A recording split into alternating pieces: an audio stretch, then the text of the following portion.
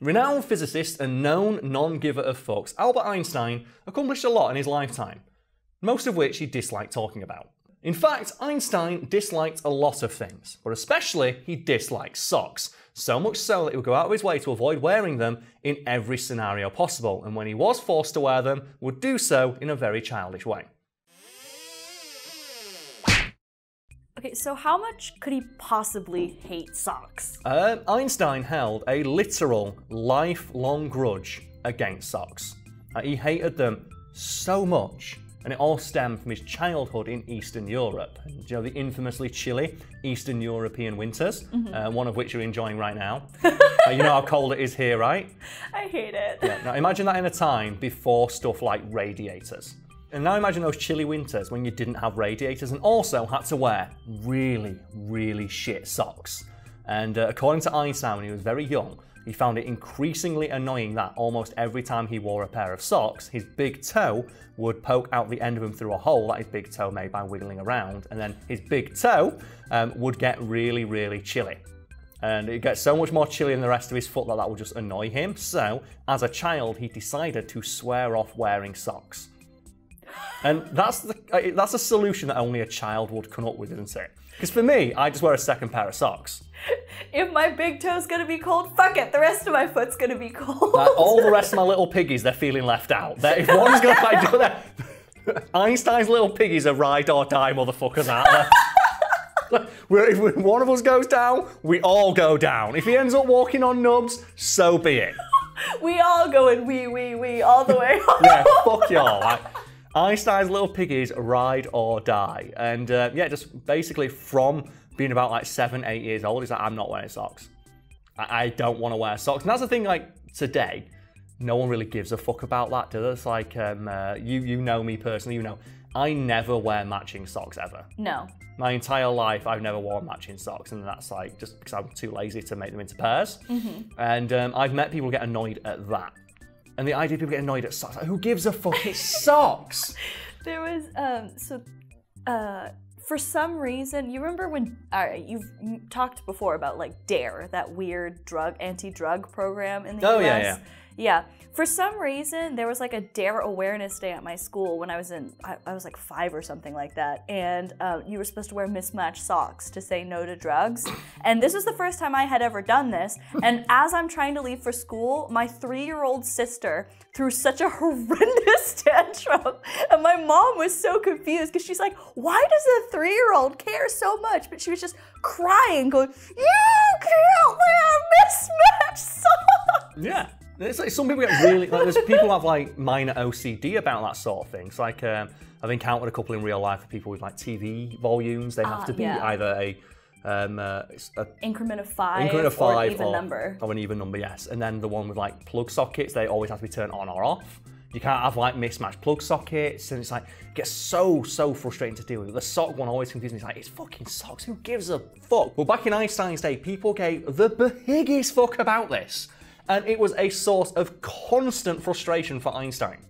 Like every single time he tried to get dressed up for an event, someone would tell him, put on socks. And he didn't want to wear socks. So, okay, I get it, his socks were unreliable, but like, that's pretty extreme. Is there like a deeper reason he didn't like socks? Einstein had really bad feet.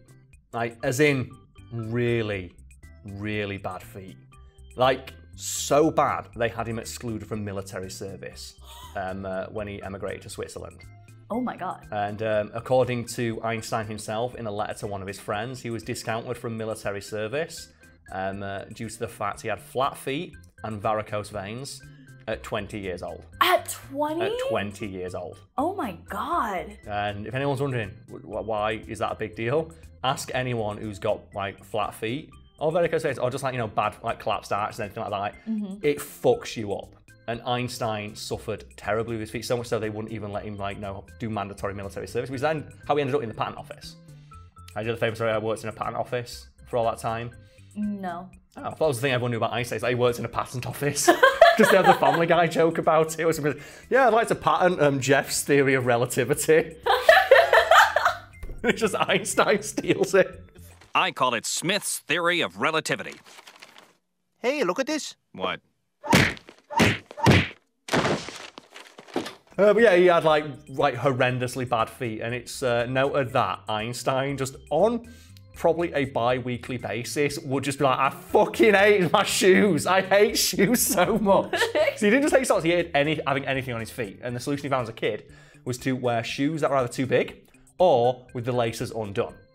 And you can't walk around with your laces undone without someone commenting on it. So he eventually started wearing bigger and bigger shoes, just so that he had like, some breathing room for his feet. And then when he got older, and he was working opposite, he does not wear shoes at all. He was that dickhead. He was the guy who wore no shoes at the office, but also no socks. Ew. But it's Einstein. You got it because it's Einstein. My favorite thing about all these stories about Einstein is that so many of them get misrepresented, like by lesser fact websites and channels. Well, they talk about how it was part of his genius. Yeah. It's like, oh, it was his genius. Like he didn't want to, have his body encumbered by this, so so his thoughts could wander and unlock the mysteries of the universe. It's like, no, his feet fucking hurt. It's all it is. And one of my favourite mini facts about him that I can say now because we've never make it to a full article is that when people would stop him and try and talk to him about physics, he'd just say, I'm really sorry, but I'm often mistaken for Professor Einstein, and walk off. It's like, yes.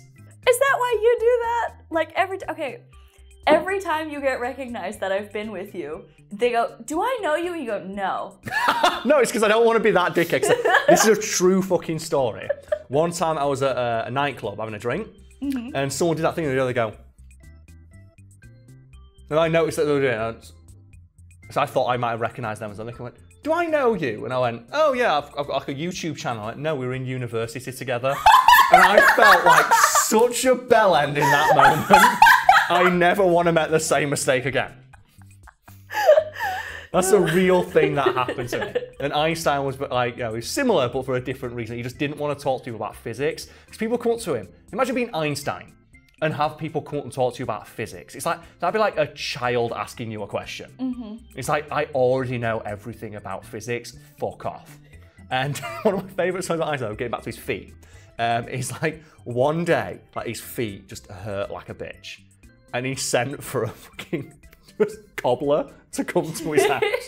And the cobbler's like, gets him, it's like, Professor Einstein needs you. It's like, why does Professor Einstein need me? It's like, and they got like a note that just said good and bad on it. And it was like some really hastily drawn diagrams of shoes. Because Einstein tried to use his physicist brain to solve it like an equation to figure out what was wrong. And the cobbler came to his house and decided that, okay, you need to wear, I'm not sure the exact specifics of what they did for him, but they made him some shoes that fit to his exact specifications so that they hurt the least. And Einstein was so thankful for this, he signed that piece of paper and said, thank you. Aww, that's nice. Just the thing, he tried to solve it like a physics equation. Bringing it back to shoes and socks, Einstein, he really did not like wearing shoes. And formal events, one of the reasons he hated them is he had to wear shoes. Because you can't go to say a fancy gala and not wear some nice shoes. And you can't wear a pair of nice shoes without wearing a pair of socks. And Einstein didn't like either.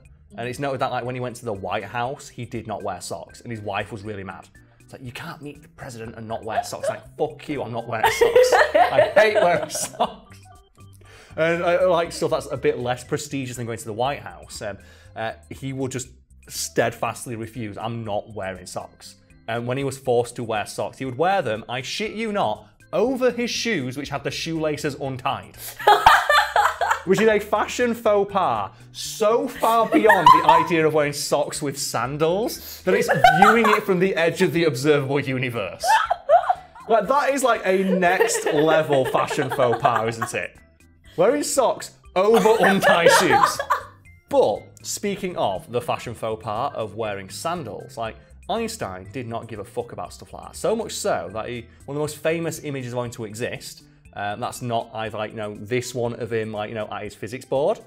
This one of him with his tongue stuck out is the one you saw earlier of him on the beach wearing women's shoes, wearing shorts. Amazing. And Einstein is looking so lean and so clean in that photo, isn't it?